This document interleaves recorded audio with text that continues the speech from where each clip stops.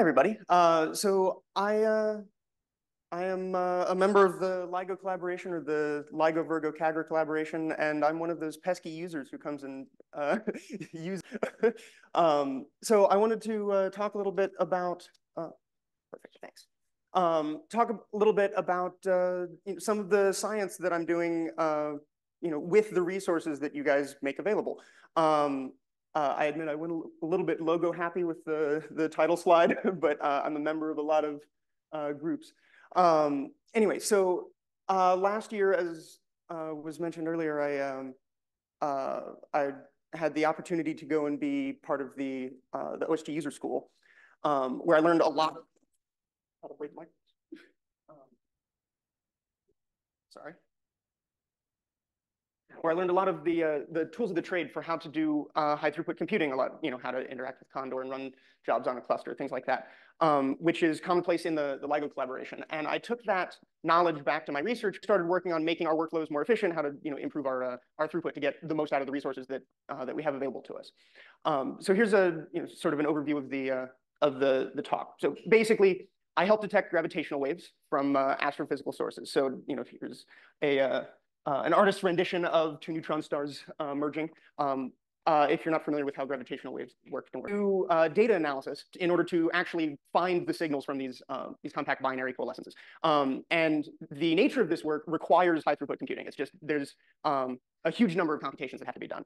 And so, as I said, my goal is to improve our throughput on these clusters so that we can do more science. We can search for more waveforms. We can make more discoveries. So let me talk a little bit first about gravitational waves themselves. This picture is objects in the universe. So black holes and neutron stars are the two most dense objects in the universe. And general relativity predicts that if you have very dense objects that are accelerating, as they do when they collide together, when they merge, they come into this spiral dance right before they actually collide. That produces gravitational waves, which are ripples in space-time itself that have very, very subtle effects on time and space as they travel through the universe. So as those waves reach the Earth, we can, in principle, detect those. It's just very, very hard to do so. So the LIGO collaboration initially set out to build observatories that we could use to detect those. So here are some pictures of them. These are the three that are currently operating in the current LVK observing run called 04.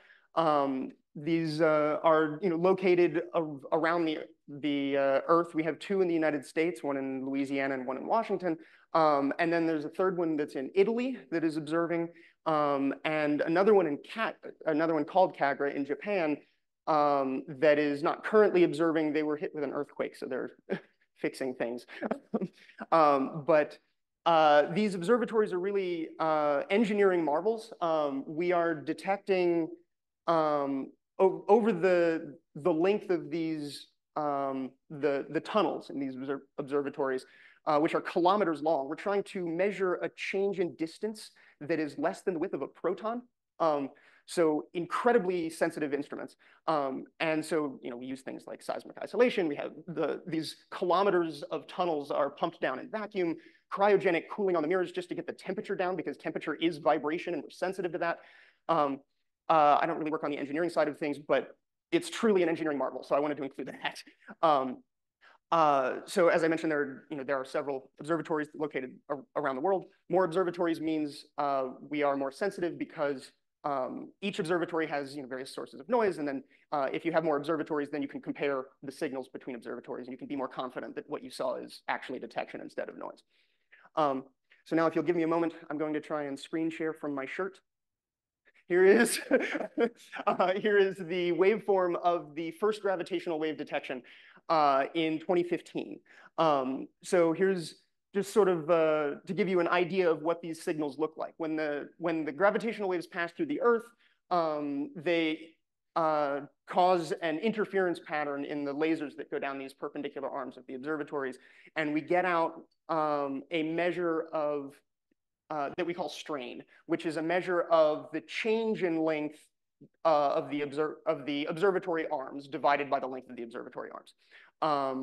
But basically, it's a measure of how much the space has been stretched. And so as these binaries orbit each other, they produce this, this wave that comes through where space is stretched and squished and stretched and squished.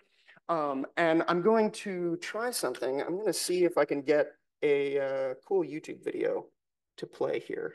Don't remember things. It's a little bit of a gamble, but if it works, it's very cool. Oh no! Oh no! I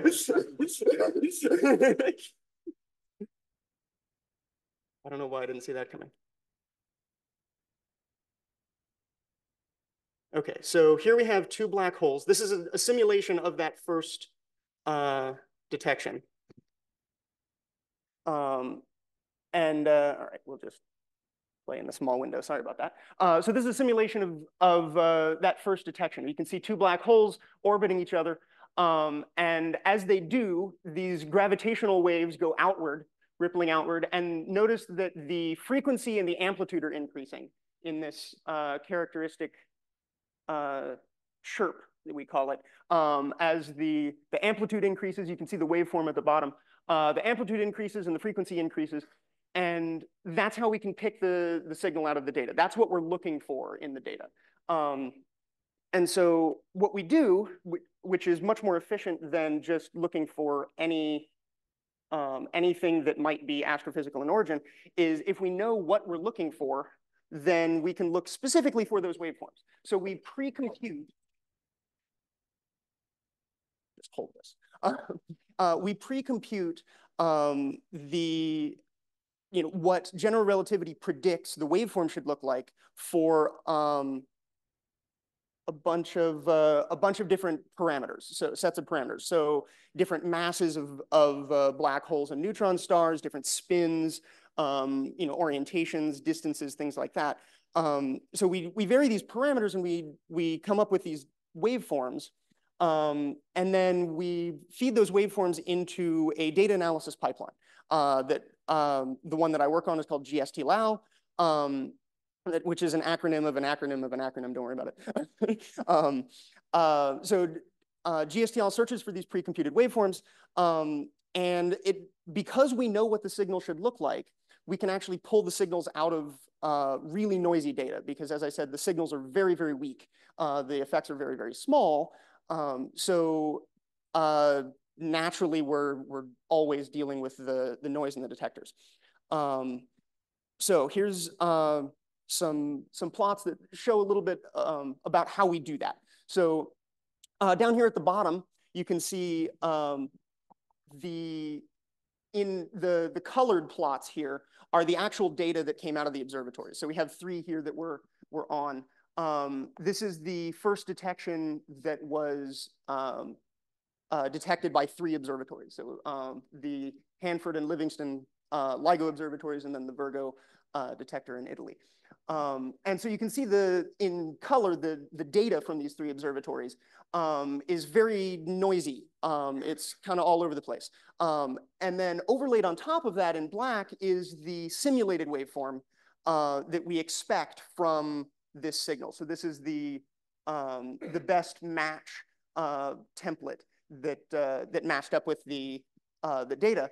And so basically what our pipeline is doing is it's taking these pre-computed waveforms and it's sliding it along the data and looking to see how well does the data match that waveform. And we do that with millions of waveforms, and which is why high throughput computing comes into play. You can't do that on a laptop. And so as we slide these waveforms along, the better the match, the better the signal to noise ratio, which is primarily what we're concerned with. And that plot is up at the top, where you can see that in the Livingston Observatory, we had the best match with the template. It was a very loud signal. You can also see it very well in this middle row, which is frequency on the vertical axis, time on the horizontal axis. So you can see the energy at each frequency as the objects get closer together, the frequency increases so that you get this characteristic chirp sound. And if you play that as an audio like you can convert this to an MP3 file and play, and it goes whoop, which is my notification tone when we get an event.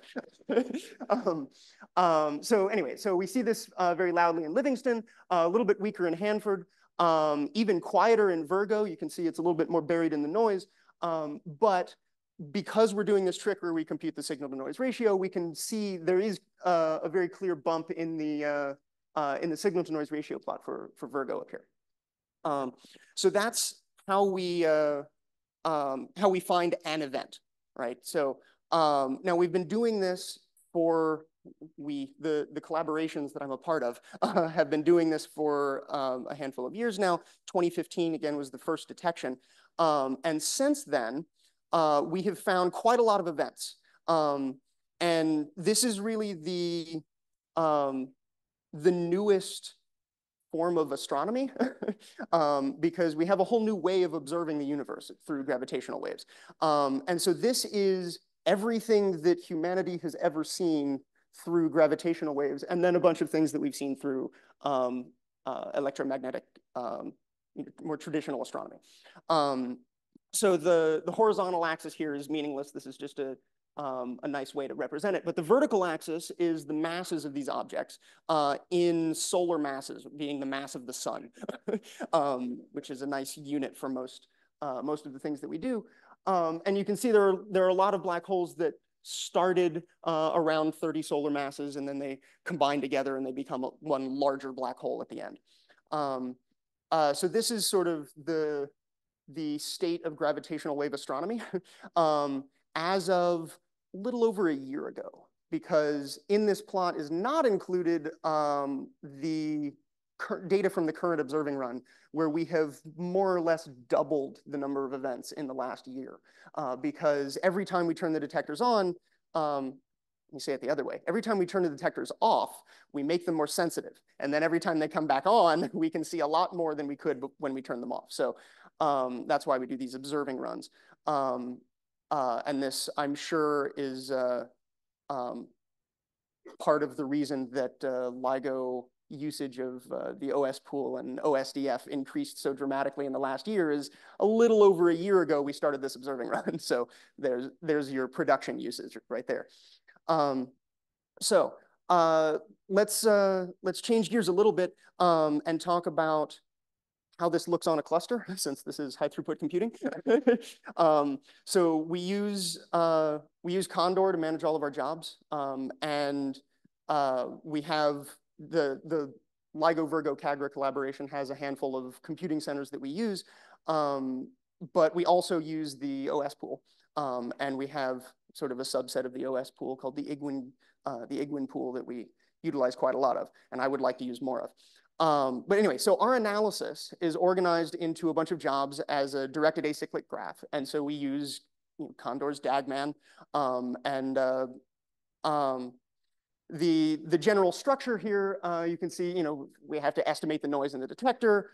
This is for an archival search, so you can conveniently look at all of the data that you want to analyze. You can estimate the noise over the whole thing. You can see the future, essentially.